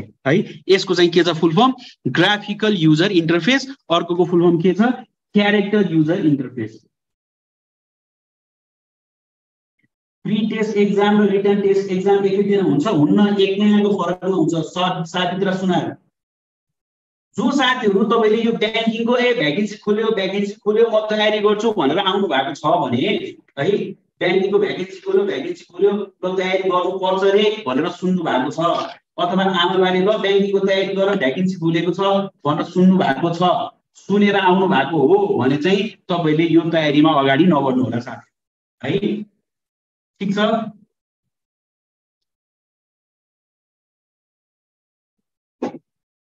अरूको प्रेसरमा आएर तपाईले गर्दै हुनुहुन्छ अथवा अरूको लहैमा आएर गर्दै हुनुहुन्छ भने तपाईहरुलाई यसमा सक्सेस पाउन गाह्रो छ यसमा मात्र हैन कुनै पनि कुरामा है यदि अरूको लहैमा अरूको प्रेसरमा आएर तपाईले गर्नुहुन्छ भने तपाईले कुनै पनि कुरामा सक्सेस पाउन गाह्रो छ साथीहरु है यसको लागि तपाईको माइन्ड मेकअप सबैभन्दा स्ट्रङ माइन्ड मेकअप हुनु पर्यो र तपाईहरुको 3 महिना 4 महिना तपाईले फुल अन टाइम डेडिकेट गर्नु पर्यो हो बाँकी एडुसफ्ट एकाडेमीले सबै कुराहरु है बाँकी एडुसफ्ट एकाडेमीले सबै कुराहरु तपाईको एक्जामको लागि चाहिने तपाईले एक्जाममा प्रिपेयर गर्नलाई चाहिने सबै कुराहरु एडुसफ्ट एकाडेमीले तपाईलाई प्रोवाइड गर्छ तपाईले के गर्दिनु पर्यो तपाईहरु डेडिकेट भएर 3 महिना 4 महिना हजुरहरु डेडिकेट भएर पढ्दिनु पर्यो है तपाईले नोट्स बनाइदिनु पर्यो प्र्याक्टिस गर्नु पर्यो म्याक्सिमम राइटिङ प्र्याक्टिस गर्नु पर्यो एटलिस्ट तपाईले अब एक्जाम आउन 1.5 महिना बाँकी रहँदा अगाडिदेखि तपाईले एउटा एक दिनमा एक सेट सल्युसन तपाईले गर्नु पर्यो है यति डेडिकेसनका साथ म आउन सक्छु भन्नुहुन्छ भने यति डेडिकेसन त मैले दिन सकिहाल्छु नि भन्नुहुन्छ भने मात्रै तपाईहरु ब्याङ्किङ तयारीमा लाग्नु होला है त्यो पनि एडुसफ्ट एकाडेमीबाट ठीक छ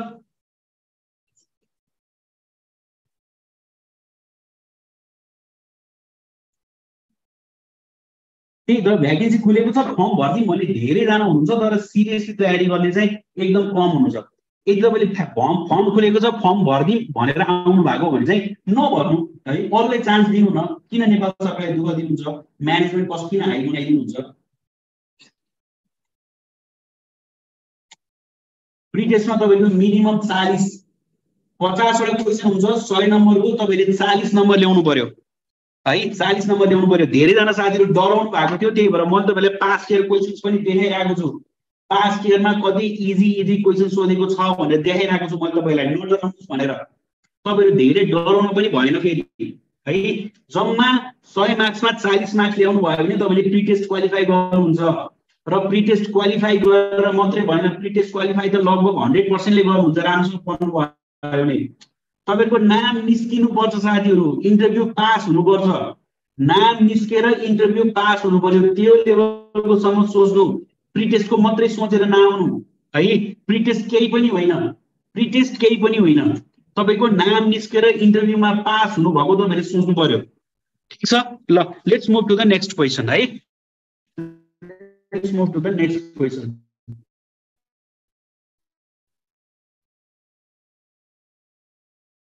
ल 3/4 लाई 10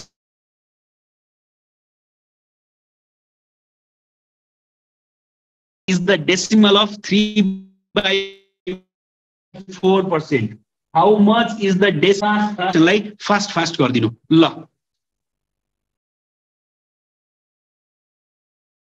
यहाँ धेरैजना यस्तो हुनुहुन्छ नि त, धेरैजना साथीहरू थाहा नै नभइकन पनि म जोडिन्छु भनेर भन्नु भएको हुन्छ के।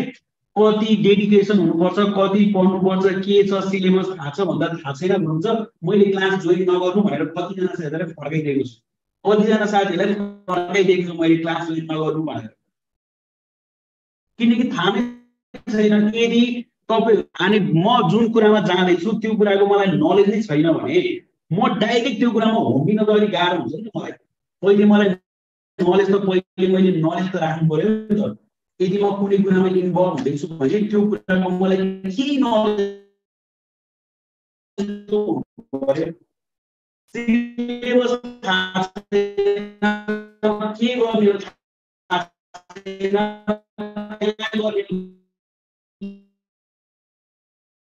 छैन, कहिले एक्जाम दिने थाहा छैन, फर्म भर्ने डेट थाहा छैन, फोन गरेको भनेर भन्नुहुन्छ। ल साथीहरूले answer wrong answer option A correct भन्नुभएको छ। Option A is the wrong answer है। Voice of parliament option A correct भन्नुभएको छ। Option A is the wrong answer है।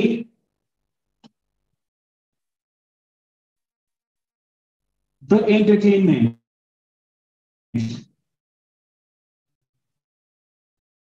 सरस्वती सुवेदी 0.75 फिक्स भन्नुभएको छ। 0.75 इज द रङ आन्सर।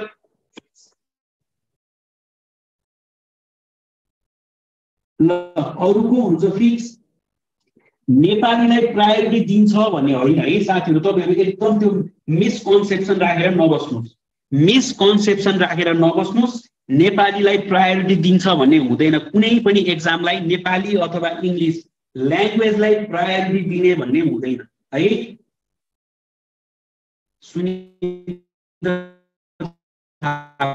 यसरी तपाईँहरू यसरी आउनुभयो भने बल्ल मजा आउँछ क्या। मेरो त बच्चैदेखिको dream government job with bank भनेर भन्नुभएको छ। यो लेभल हुनु पर्यो है।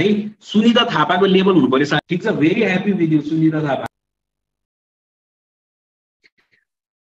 प्रायोरिटी ल्याङ्ग्वेजमा के प्रायोरिटी भन्ने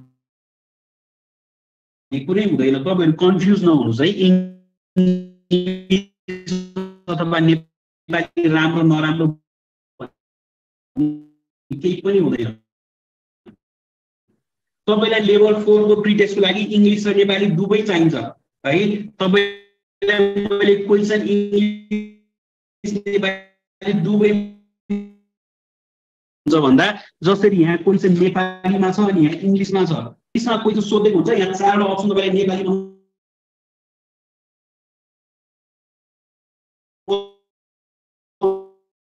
चाहिँ दिएको हुन्छ। यहाँ नेपालीमा क्वेसन हुन्छ 4वटा अप्सन इङ्ग्लिसमा मात्रै आएको हुन्छ। त्यही भएर तपाईहरुलाई यो 4th लेभलको प्री टेस्टको लागि चाहिँ इङ्ग्लिस र नेपाली दुवै टर्म्सहरु थाहा हुनु जरुरी छ। मैले बार-बार भनिरहेको छु तपाईहरुलाई।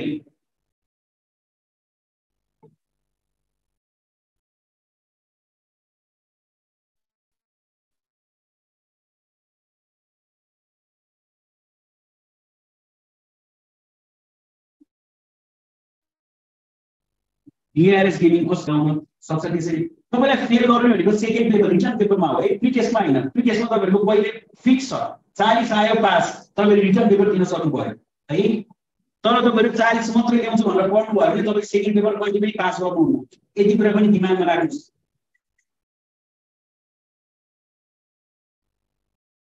ल मन्जिल राणा मगर 3/4 भन्नुभएको छ। 3/4 तपाईले चाहिँ बुझ्नु भएन है। डेसिमलमा सोधेको छ, तपाईलाई दशमलवमा सोधेको छ। 3/4 तपाईलाई दशमलवमा सोधेको छ है।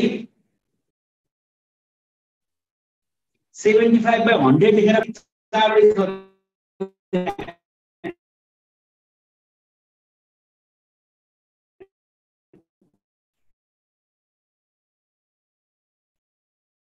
अरमान मगरले राइट आन्सर दिनु भएको छ है। अप्सन सी अरमान मगरले राइट रङ। ल ठीक छ सर, गाह्रो हुन्छ। इन्टरभ्यूमा यदि तपाईहरुको फर्स्ट पेपर तपाईहरुको प्री टेस्ट राम्रोसँग पढ्नु भएको, इन्टरभ्यु दिनु भनेको पास भएपछि मात्रै हो। तपाईहरु पास भने अब मलाई बाल छैन भनेर नबस्नुस्। जुन पढ्नु भएको छ प्री टेस्टमा रिटर्न पेपरमा इन्टरभ्यु भन्दा अगाडि एकचोटि सरल पढेर जानुस्। तपाईले इन्टरभ्युमा सोध्ने भनेको त्यस्तो हार्ड एन्ड फास्ट केही हुन्न, करेन्ट अफेयर्स कुराहरु सोध्छ। ठीक छ, तपाईले सब्जेक्ट म्याटरमै बेस भएर क्वेशनहरु सोध्छ। तपाईले एक्जाम पास गर्नु भएको छ भने इन्टरभ्यु भनेको डिफिकल्ट कुरा हैन है। हो केही कोही साथीहरु फालिनु हुन्छ इन्टरभ्युमा। इन्टरभ्युमा तपाईहरु बोल्न पनि सक्नु पर्यो नि हैन, सब्जेक्ट म्याटरमा बोल्न पनि सक्नु पर्यो नि त।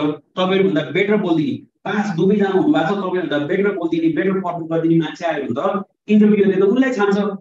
त्यही भएर तपाईहरुको बोल्ने शैली पनि राम्रो हुनु पर्यो है।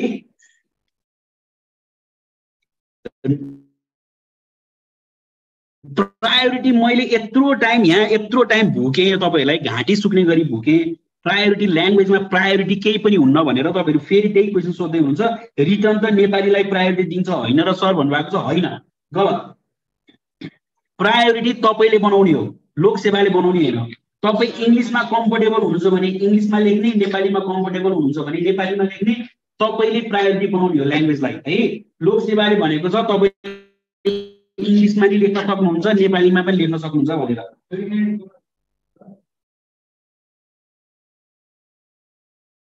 म्याथ एकदम सजिलो आउँछ है, म्याथ एकदम सजिलो आउँछ। अरमान मगरले भन्नुभएको छ। तपाईलाई मैले म्याथको क्वेशनहरु पनि देखाइसकेको छु। म्याथ एकदम सजिलो आउने गरेको छ है प्री टेस्टमा चाहिँ। तपाईले रिटर्न पेपरमा त हजुरले फुल फ्लेज सल्भ गर्नुपर्छ, तर प्री टेस्टमा चाहिँ तपाईहरुको एकदमै सजिलो आउँछ म्याथ है, धेरै गाह्रो आउँदैन। ल अप्सन सी है, option C is the right answer. तपाईले यसलाई कसरी गर्नुहुन्छ भन्दा यहाँ के सोधेको छ भन्दा 3/4%, 3/4% लाई के सोधेको छ, डेसिमलमा लैजा भनेको छ हो। 3/4% लाई डेसिमलमा लैजा भनेर भनेको छ। पर्सेन्टलाई डेसिमलमा लैजा भनेर भनेको छ। साथीहरु केही पनि नगर्ने है, तपाईले केही गर्नु पर्दैन। यो डेसिमल भुल्नु, सबै भुल्नुस् हो। डेसिमल भुल्नु, सबै भुल्नुस्। यहाँ के लेखेको छ 3/4। हामीले यसलाई डेसिमलमा लैजाने हो नि हैन। 3/4 लाई डेसिमलमा लैजाने हो नि साथीहरु हैन। तपाईले 3/4 लाई काट्दाखेरि डाइरेक्ट काट्दाखेरि कति निकाल्न सक्नुहुन्छ? आउँछ, तपाईले आउँछ, सल्युसन गर्न आउँछ। 3/4 लाई डाइरेक्ट काट्न आउँछ। ल काट्नु त। आउँदैन भने यदि 3/4 लाई तपाईले डाइरेक्ट काट्न सक्नुहुन्न, डेसिमलमा काट्न सक्नुहुन्न भने है क्याल्कुलेटर नदबाइकन काट्न सक्नुहुन्न भने तपाईले काट्न मिल्ने नम्बरमा कन्भर्ट गर्नु न। यसलाई काट्न मिल्ने नम्बरमा कन्भर्ट गर्नु न। काट्न मिल्ने है, तपाईले काट्न मिल्ने नम्बरमा कन्भर्ट गर्नु न। 100 भयो भने काट्न सक्नुहुन्छ। 25 × 25 कति आयो? 75/100। ल काट्दिनुस्। अब त गर्न सक्नुहुन्छ। कति आयो आन्सर? 75/100 तपाईले काट्न सक्नुहुन्छ। 0.75 हो। अब यसलाई के भनेको छ, यहाँ पर्सेन्टेज पनि दिएको छ। पर्सेन्टेजलाई हटाउन के गर्नु पर्यो हामीले डिभाइड बाइ 100 आन्सर आयो कति आयो 0.0075 हो तपाईको दुईटा जिरो डेसिमलमा त्यही भएर यहाँ दुईटा जिरो तपाईले थपेको हामीले दुईटा जिरो थपेको हो यहाँ तल दुईटा जिरो भएको भएर डेसिमल पछि दुईटा जिरो थपेको right answer is option C 0.0075 है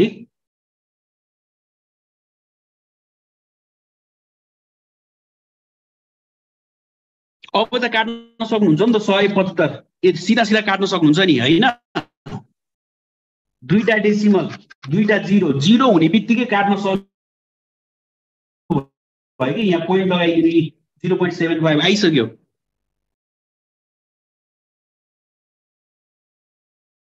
हो बुझ्नुभयो सबैले बुझ्नुभयो है काट्न तपाईलाई गाह्रो हुन्छ भने यदि नियरेस्ट 100 मा कन्भर्ट गर्न सक्नुहुन्छ भने तपाईले 100 मा कन्भर्ट गर्ने हो है 3/4 लाई नियरेस्ट 100 मा कन्भर्ट गर्दाखेरि मैले डाइरेक्ट 4 ले मैले 25 ले मल्टिप्लाई गर्दै भने 100 आयो 100 आउने बित्तिकै मलाई के कन्फिडेन्स भयो भन्दा अब मैले काट्न सक्छु भन्ने कन्फिडेन्स भयो हो माथिको लागि पनि कमनले मल्टिप्लाई गर्दै 75 आयो हो अब त काट्न सकिन्छ 100 ले डिभाइड भयो त काट्न सकिन्छ हामीलाई त थाहा छ है 100 दुईटा जिरो काट्दिने डेसिमल पोइन्ट राख्दिने है डेसिमल पछि दुईटा नम्बर हुनु पर्यो दुईटा नम्बर आयो यी डेसिमल पछि 0.75 हो अब यो पर्सेन्टेजलाई पनि मैले के गर्नु पर्यो तपाईलाई कन्भर्ट गर्नु पर्यो केमा हाम्रो डेसिमलमा कन्भर्ट गर्नु पर्यो हो पर्सेन्टेजलाई पनि डेसिमलमा कन्भर्ट गर्नु पर्यो पर्सेन्टेजलाई हटाउन के गर्ने हो 100 ले भाग गरिदिने हो पर्सेन्टेजलाई हटाउन के गर्ने हो 100 ले भाग गरिदिने हो ठीक छ 100 ले भाग गर्दा 0.75 लाई 0.75 ले 100 ले गरिदिने हो कति आउँछ र भन्नु त यो दुईटा जिरो एड गर्नु पर्यो तपाईले डेसिमल पछि दुईटा जिरो एड गर्नु पर्यो 0.0075 इज द राइट आन्सर ठीक छ ल let's move to the next question है let's move to the next question ठीक छ बुझ्नु भयो खै साथीहरुको लाइक साथीहरुले आज एकदम फितलो परफर्मेन्स भयो है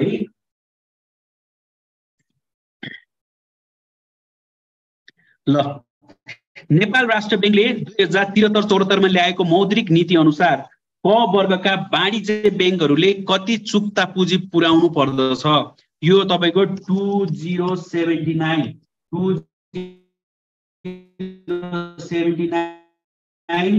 तपाईको एडमिट 2079 एडमिनमा सोधेको क्वेशन हो साथीहरु according to the monetary policy formulated bye Nepal राष्ट्र bank in 2073-74 how much paid up capital should be for the A class commercial bank भनेर तपाईलाई क्वेशन सोधेको छ है how much should be the paid up capital हो how much paid up capital should be for the A class commercial bank भनेर तपाईलाई question सोधेको छ है ल साथीले आन्सर धेरै साथीले आन्सर डी पनि सक्नु भएको छ है तपाईलाई थाहा छ हाम्रो बैंकको लागि ABC है लेभल A कमर्शियल बैंक लाई A B है ABC ठीक छ हाम्रो क्यापिटल कति राखेको छ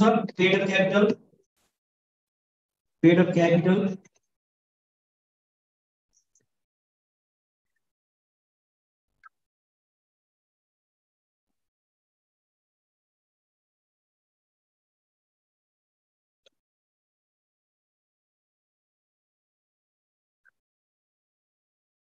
हो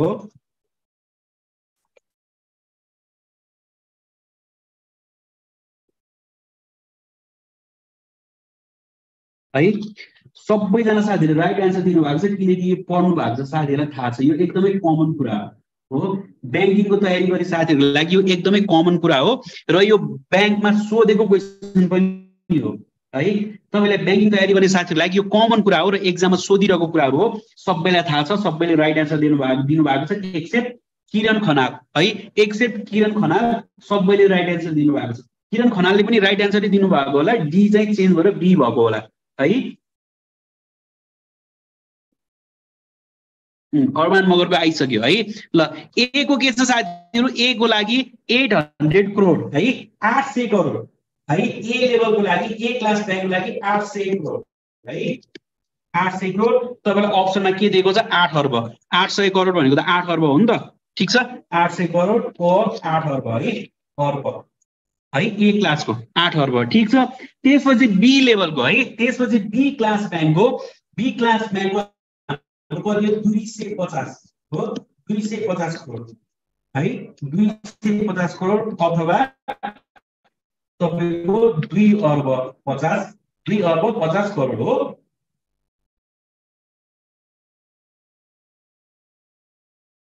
यो 2 अर्ब 50 करोड हो र सी क्लासको लागि 80 सी क्लासको लागि 80 करोड हो यही हो ए सब अरमान मगरको सब आइसक्यो ठीक छ भेरी गुड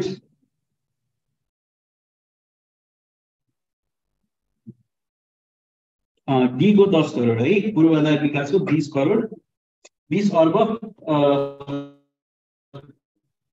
एनआरबी को 5 अर्ब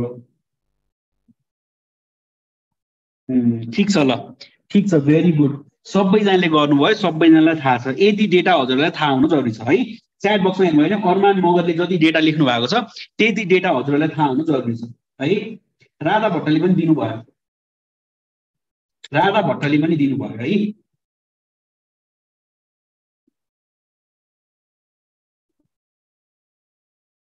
10 करोड ठीक छ डी को 10 करोड है डी को 10 करोड ल ठीक छ र तपाईहरुले सबै बैंकहरुको पेड अफ क्यापिटल सबै बैंक हैन तपाईले यो प्राइभेट बैंकहरुको परेन है प्राइभेट कमर्शियल बैंकहरुको परेन तर नेशनल जति पनि तपाईहरुको गभर्नमेन्ट बैंकहरु छ गभर्नमेन्ट बैंकहरुको पेड अफ क्यापिटलहरु तपाईलाई थाहा हुनु जरुरी छ है पेड अफ क्यापिटलहरु थाहा हुनु जरुरी छ त्यसलाई पढ्नु पनि होला सबैजनाले पढ्नु पनि होला है ल let's move to the next question है अप्सन डी 8 अर्ब है 800 crore is the right answer है यो चाहिँ के हो क्लास ए कमर्शियल बैंक हो है क्लास ए कमर्शियल बैंकको चाहिँ पेड अफ क्यापिटल कति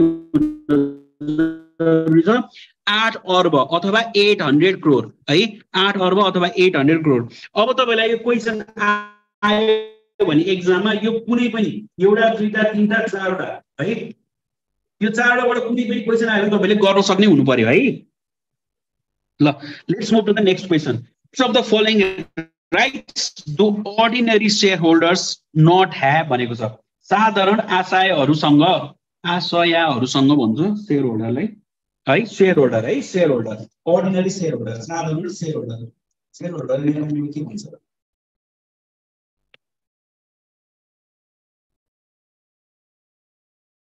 ल साधारण शेयर होल्डरसँग तल दिएका मध्ये कुन चाहिँ अधिकार हुँदैन भनेर क्वेशन छ which of the following rights do ordinary shareholders not have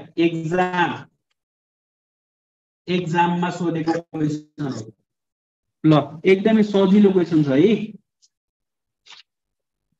पूर्वाधार विकास बैंकलाई राखेको छैन क्लासमा राखेको छैन त्यसलाई कुनै राख्छ है इन्फ्रास्ट्रक्चर डेभलपमेन्ट बैंक भनेर अहिलेसम्म सबै बुकमा नै त्यसै नै भेट्नुहुन्छ कुनै क्याटेगराइज गरेको छैन त्यसलाई एबीसीडी मा क्याटेगराइज गरेको छैन है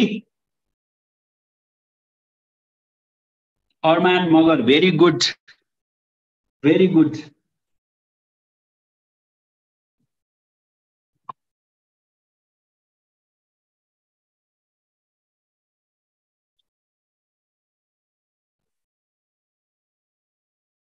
ल सबैजना साथीहरुले आन्सर दिइसक्नु भएको छ है सबैजना साथीहरुले आन्सर दिइसक्नु भएको छ है अप्सन सी ब्याज रकम प्राप्त गर्न है के अधिकार हुन्न ब्याज रकम प्राप्त गर्ने शेयर होल्डर्सले के पाउने हो साथीहरु शेयर होल्डर्सले इन्ट्रेस्ट पाउने हो कि डिभिडेन्ड पाउने हो शेयर होल्डर्सले इन्ट्रेस्ट पाउने हो कि डिभिडेन्ड पाउने हो शेयर होल्डर्सले डिभिडेन्ड पाउने हो है ब्याज पाउने हैन इन्ट्रेस्ट पाउने हैन है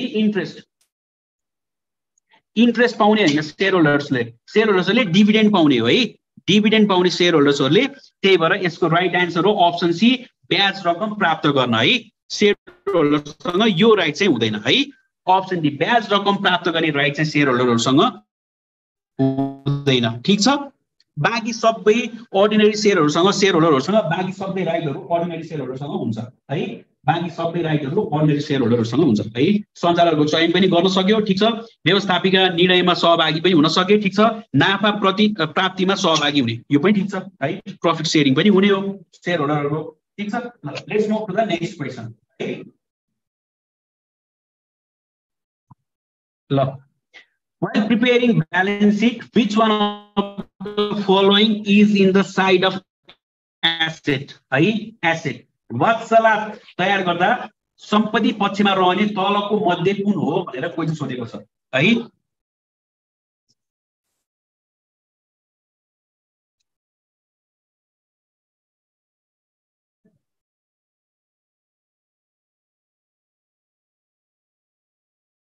ल हजुरलाई अर्को क्वेसन आइसकेको छ साथीहरु। ल अर्को क्वेसन आइसकेको छ, फास्ट तपाईले आन्सर गर्नु होला है।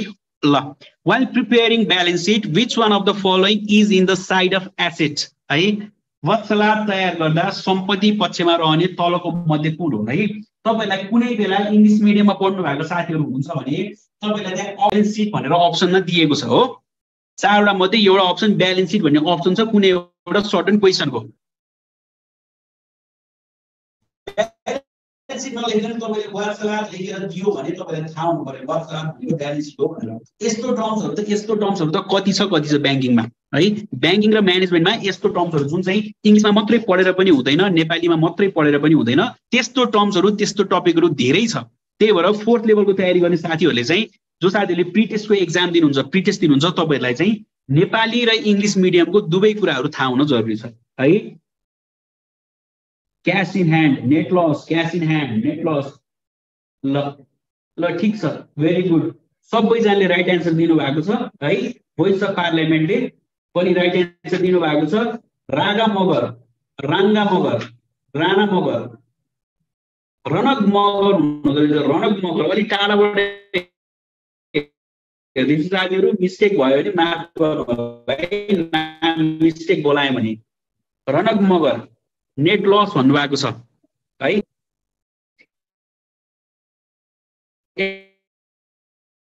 एकाउन्ट पढेकोले जति नि मिलाउँछ यही एलिजिबल छैन नि त। साइन्स पढेको पनि छन् है। अनि त्यसपछि पढेको पनि छन्। त्यसपछि तपाईहरुको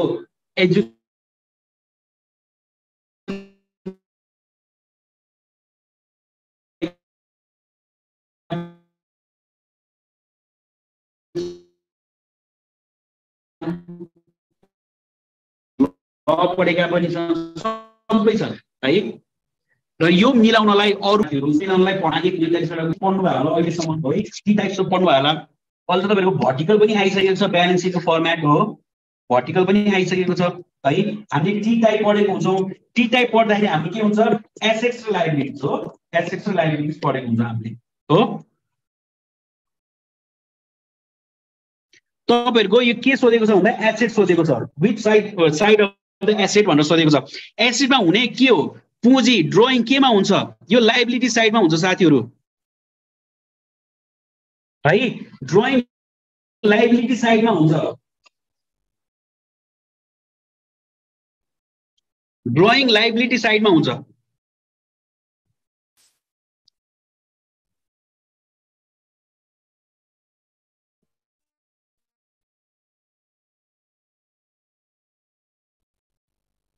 ड्रइङ के हुन्छ साथीहरु, लायबिलिटी साइडमा हुन्छ हो।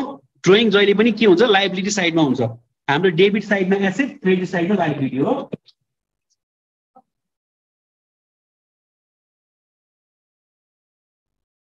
यस्तो हुन्छ। हाम्रो ड्रइङ केमा हुन्छ, ड्रइङ हाम्रो हुन्छ लायबिलिटी साइडमा है। खुद नाफा है। खुद नाफा यो के भयो, हाम्रो प्रॉफिट एन्ड लस अकाउन्टको पार्ट भयो, पीएनएल अकाउन्टको। तर यो पनि अल्टिमेटली कहाँ जाने हो साथीहरु, अल्टिमेटली जाने हो यो पनि केमा, अल्टिमेटली जाने हो ब्यालेन्स शीटमा नै है। Bank मौजदा, cash in hand, cash in bank भनेर लेखेको छ है। Cash in bank, cash at hand, cash bank सबै कहाँ जाने हो, एसेटमा जाने हो है। र यो खुद नोक्सान नेट लस पनि हाम्रो पीएनएल अकाउन्टबाट आउने हो, जाने चाहिँ के हो, ब्यालेन्स शीटमै जाने हो है। डेबिट भयो भने एउटा साइडमा है, लस भयो भने एउटा साइडमा, प्रॉफिट भयो भने एउटा साइडमा। तर यहाँ के सोधेको छ, which one of the following is in side of asset भनेर सोधेको छ। साइड अफ एसेट सीधा सीधा दिमाग लाउनु भयो भने केमा जान्छ हाम्रो, के जान्छ, बैंक मौजदा, क्याश एट बैंक अथवा क्याश इन बैंक चाहिँ हाम्रो केमा जान्छ, एसेट साइडमा जान्छ है। क्याश इन बैंक चाहिँ एसेट साइडमा जान्छ। नेट प्रॉफिट र लस पीएनएल अकाउन्टमा हुने हो सृष्टिकारले है। पीएनएल अकाउन्टमा हुने हो तर अल्टिमेटली जाने भनेको त ब्यालेन्स शीटमै हो है। अल्टिमेटली फाइनल फिगर जाने भनेको ब्यालेन्स शीटमा नै हो है।